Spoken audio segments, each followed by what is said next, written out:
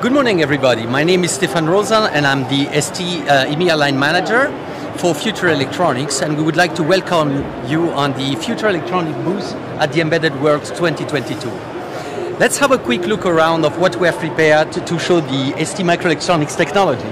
Now let's go to the power, and I would like our gentleman, David Woodcock, to introduce itself and to show the fantastic board we have done to, let's say, promote the GaN technology of ST. This is a full ST dedicated board. David, your stage. Thank you, Stefan. Morning. If we could just show you over here. So this project we're calling GaN Star.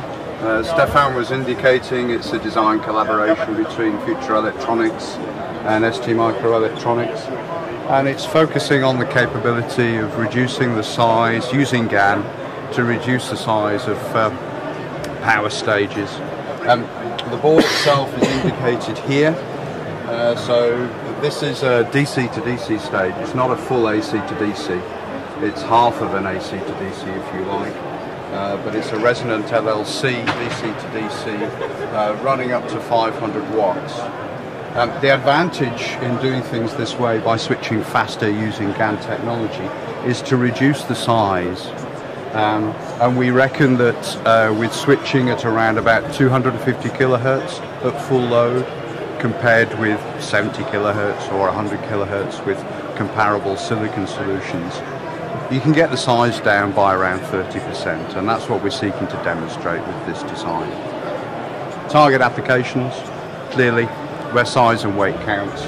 So from our customer perspective, then that might be in the telecom market, in robotics, transport or industrial sectors. So I've been hearing about GaN a little bit for chargers. Yes. People are like hyping it up as the new thing that really helps with power. Yes. And how does it help exactly? The switching characteristics that the technology offers over silicon are more perfect, if you like. So you get fewer losses when you are switching at voltage. So that means over silicon you can switch faster. And if you're able to switch faster, then in any power system that allows you to start considering using smaller magnetic components, smaller primary inductance for transformers, and potentially smaller other passive components like capacitors.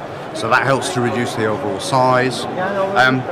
Or you can use the fact that the switching characteristics are less lossy to improve efficiency, and that can also help you with size reduction for the overall system as well. What does the ST part help in terms of realizing all this? The specific ST part that's enabling this capability is a product called MasterGaN. It's actually a series of different products with different grades of capability, but fundamentally it's an integrated GaN device with half bridge or two power switches together with integrated drivers for those power switches on a single chip. So it's a very, very compact and very, very small solution. Nice.